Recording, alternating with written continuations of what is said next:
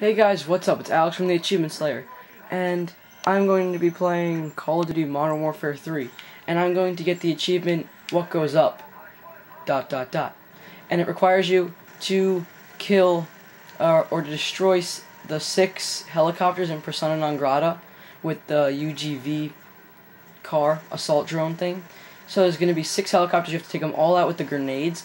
You have unlimited ammo for the machine gun, but you have limited grenades.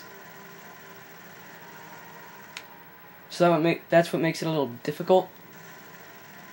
But what I do is I just rush through this part, and the first one comes up here, and then just fire at the helicopter until it goes down.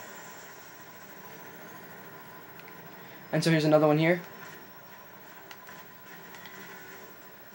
and there's another one over there.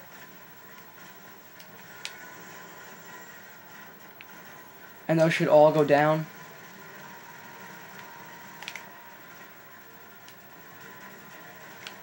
And you do not want to shoot it at all, the machine gun, at the helicopters, because that will ruin the achievement.